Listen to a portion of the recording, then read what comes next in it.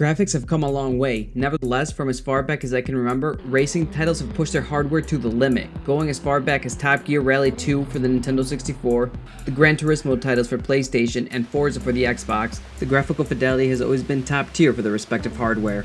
On the other hand, sim racing titles have for the most part put physics first, which has led to some of the greatest driving experiences you can have. Kuno Simulazione has blended these two aspects to provide one of the best racing titles on the market.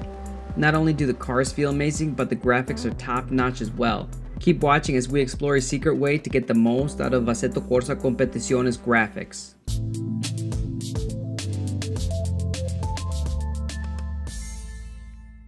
If you're interested in buying the SimMagic Alpha Mini, be sure to watch my Before You Finance video on the Alpha Mini to ensure that you are making the right choice.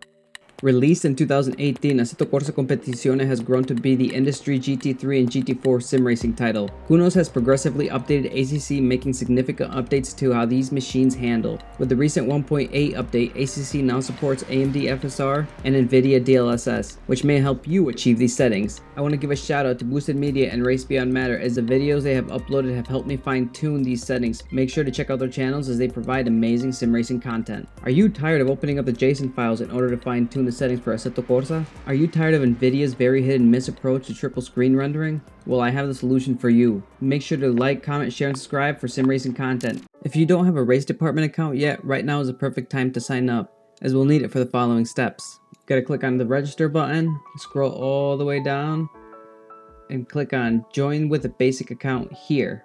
This is where we'll type in all our information and get going. Once you're all signed up, you want to go ahead and click on the link in the description. Everything will be listed on that page. We'll go ahead and download the first program, Reshade. Click on this download button, click on download here again. Let's head back to the page. Download Simple Runtime Window Editor. This will help us with triple screen mode. Click on that link, click on this free download page, and then click Softpedia Secure Download US No Profile. Let's head back to the race department page and download the last of the files that we need. Click that download button on top. And now we're ready to begin the process of making ACC look really awesome and realistic. Now that all the files are downloaded, let's open up ACC and head over to the options and video settings. Open up the zip folder, which includes all the video settings that we need. I will only be going over the most important ones in the video. Just make sure you take a look at those. From here, we want to make sure that we are disabling full screen resolution. I have my resolution set to 1600 by 900 just to make it easy for me to work with. You want to make sure that you have VSync disabled, and your frame rate limit can be anything you desire. I have set it to 60 for my sweet spot. Shadows and shadow distance are set to epic within my settings, but you can lower these down depending on what type of hardware you're running. We want to ensure to have temporal anti-aliasing on. If you're having a hard time running these settings and you have an RTX card, I would recommend turning on DLSS quality. And if you're running any other type of card, I would recommend turning on FSR. This will increase our performance significantly. Scrolling down, effects and post-processing will be set to either high or epic. Going down below that will decrease the visual quality significantly. The mirror resolution, you can drop that down to ensure that your game runs properly. Now we want to have the material quality set to epic. Temporal upsampling should be enabled. Bloom quality will be set to epic, and volumetric fog will be set to high. If you decrease the bloom quality below high, it will have a significant impact to your visuals. Now for the image customization, you want to ensure to have these the exact same way I have them now. With the only exception being motion blur, you can disable that. Now you can hit apply, and you're set to go, and we'll go ahead and install Reshade. We'll now open up Steam, go to your Steam library, and right click on ACC. Hover over the menu and select Browse Local Files. The location for ACC should now be open. Let's open up the SimFin Reshade downloaded files. Now go to the AC2 folder, Binaries, Win64. Now drag and drop the SimFin Reshade preset. And then drag and drop the SWRE triple screen preset. Keep this folder open so we can install Reshade. Let's install Reshade now. If AC2 doesn't automatically pop up, you can hit Browse, and then we'll copy the folder location and paste it here. Now we select AC2 Win64. Click open, hit next. DirectX 10, 11 and 12, click next. Select a preset to install. We'll hit browse and we'll select the SimFin Reshade preset. We'll select Realistic V2. Hit next. Hit next. And then this is all set to go. Let's open up ACC to ensure that Reshade is installed properly. So since this is our first time running the game with Reshade, the game might take a little bit to open. Just give it some time, you should be good to go. So if you've noticed, the game's menus look a little weird. Let's fix that. hit the home key, and skip the tutorial. Go over to the settings tab, and then click on effect toggle key. We can set this to anything we want on the keyboard. I have it set to L just to make it easy for myself. Now click anywhere in game, and press the home key. Try out your toggle key, make sure it's working properly. It's working great. The filter is all set to go, now it's time to set up the triple screens.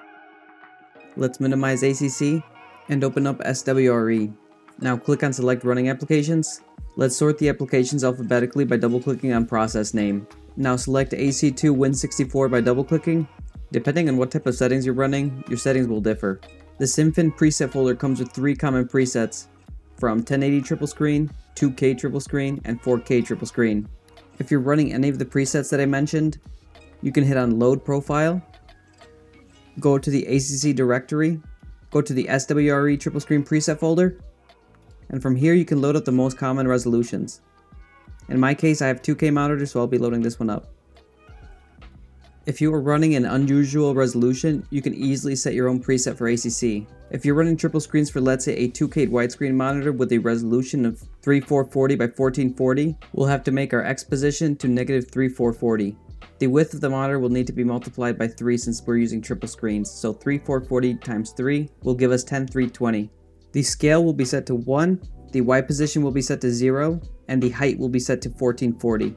From there you can save your preset and you'll never have to go to the JSON files to change your resolution ever again. Now once you've saved these presets, they will automatically load into that folder anytime you open up SWRE, which is awesome. Note, sometimes the game will be behind the taskbar, so there's one workaround for this. Right click on your taskbar, go to taskbar settings, and select automatically hide the taskbar in desktop mode. This should prevent any issues and you'll be able to enjoy the screen to the fullest extent. Now, in order for us to get the best FOV settings, we'll need to head over into a practice session. If you're finding this video helpful, make sure to like, comment, and subscribe for more sim racing content. Click on drive, hit the escape key, head over to view settings, scroll over until you see triple screen and widescreen. And we are only going to be changing one setting that should impact everybody on here. The distance from screens should be set anywhere between 500 and 560. This will give us the most realistic experience. And if you want to find out why, make sure to check out Race Beyond Matter's video on how to get the best FOV. You can head back to the camera settings and adjust these to your own personal preference. Seeing the number of reshade filters out there for ACC, I always felt that something was missing. In real life, the colors are beautiful, the cars are bright, the grass looks green, the sky is blue. Most of the filters out there kill the colors, making it look awesome, but not really realistic. On a sunny day, everything is bright and it looks warm. This is what I think the filter I have come up with does best. It's able to adapt to all sorts of light, giving out the best picture possible in any situation.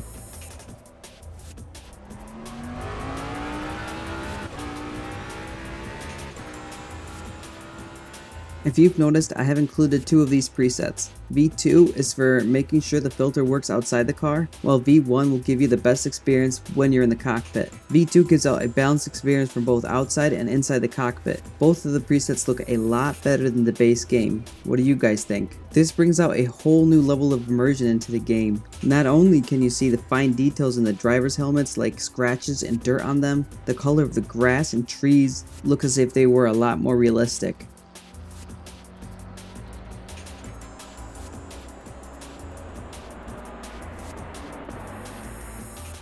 You can see the difference in the details here. It's almost a night and day difference. The steering wheel within the cars look so real, it's almost as if you can reach out and feel the Alcantara on some of these steering wheels. It's unbelievable how much detail was hidden within the game. The metal bars within the cars look so real. The way the light is bouncing off of them makes it look cold to the touch in this scene. The road detail is a major difference here. You can see every grain within the road. The tracks on the road are a lot more visible too. If you're off your racing line, these point out where some of the braking points are. So this is a change that can impact your gameplay as well. I'd like to point out that whenever you are in the cockpit view, the reflections of light will hit the helmet and make a slight glare to the vision of the driver. The good thing is that these are toned down to reflect how they would really look like if you were driving inside the vehicle. This pretty much sums up all the changes. I am mind blown by how I was able to obtain this level of visual fidelity. I hope you guys enjoyed watching this video. Make sure to like, comment, and subscribe. You won't want to miss my next Before You Find This video on the Tobii 5 eye tracker that provides a light VR experience. And as always, SimFin here, peacing out.